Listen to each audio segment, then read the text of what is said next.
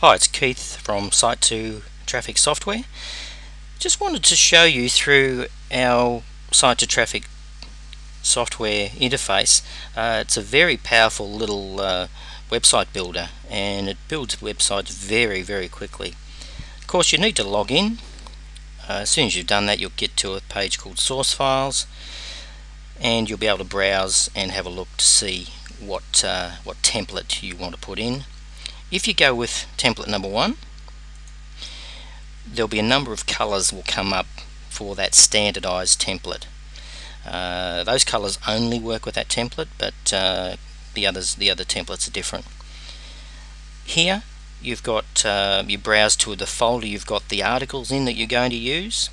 You'll click on one article in the folder and it will populate all of them. The output folder is the folder that you've created on the software, and we show you how to do that in the training videos anyway. And that's where the website will end up, is in that folder. Site information is fairly clear. It's the site name, the description, the keywords, the primary keyword, and of course the website name. Here you've got monetization for AdSense, Amazon, ClickBank, and of course you pop in a ClickBank search term. You can also choose to wrap the articles around the AdSense, and what that does is some people like to do that, others don't, so we just thought we'd create that option inside there for you. In here you've got the home page will either be a random article or the sitemap. We choose random article, and just feel that that gives us some leverage. The articles can be put in via article file name or article first line, so you've got the option to choose just by a simple click of a button, and if you wanted to add a blog at some point you can pop that in as well. Banners, horizontal and vertical, you can put in. These can be for CPA products, Commission Junction, any one of those that are out there. It can be a ClickBank product, it can be anything with the banner will fit on the site, and you just need to pop the URL information, whether it's on your computer or on a ClickBank. Down here you can link to other sites. Over here you can include e-zine articles on the site or not. If you include them, you just go down and you select one of the ones that you might be interested in clicking relevant to your site. Advanced features, we've got an auto highlight of the primary keyword. You can click yes or no. You've got snippets, which we like to do at 200. Normally when you see it open it's at 3, but we like to change it, and that's how simple it is. We also like to randomize our snippets, but you can just have standard snippets, so they're pretty much the same all the way through. And down here you can inject links. Again, this is where you can pop in CPA links inside the text. You can do ClickBank. You can pretty much send people anywhere from these links. As long as there's a URL, you can send them there. And of course you put in a keyword phrase. Pop-up window you can put in, and it's just a matter of putting the HTML here relevant to an autoresponder, so you can collect the names. Over here you can also include a graphic, which is a small graphic above the menu on the right hand side of the page, and it's a maximum of 160 pixels wide.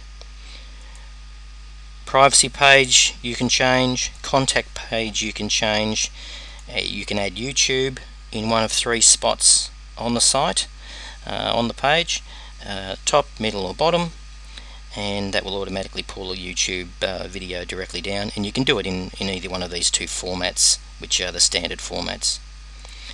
RSS is auto submit. It automatically creates an RSS feed relevant to the site. You just pop in your login name and login password and you're good to go. FTP upload, you'd pop in www.mywebsite.com, username and password. These would be directly from your server or host, and if you wanted to put it in a specific folder, you could put the folder name here, and that might be just folder. So if you've got no folder being used, just putting on the root, ignore that completely. Hit connect. That will tell you what's happening here. Once it says you're connected, you just hit upload and you're done. On top of that, you can also go and put Google Analytics information in.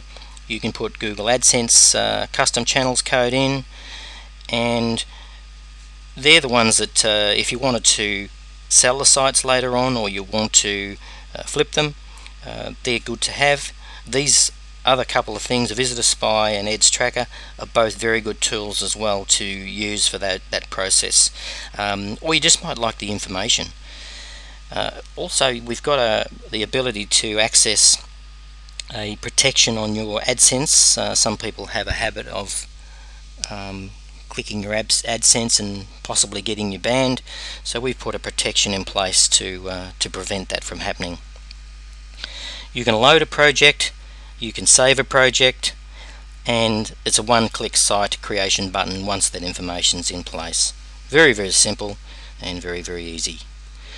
And I'll just show you a couple of quick sites that we put together, so you can have a look.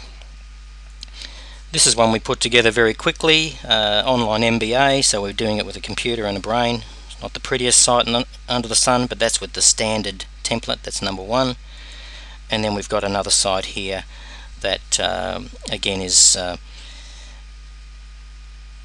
another good site to look at. So they're different, they're the same, they've come out of the same website builder, and it's just a matter of what you want and what your preference is.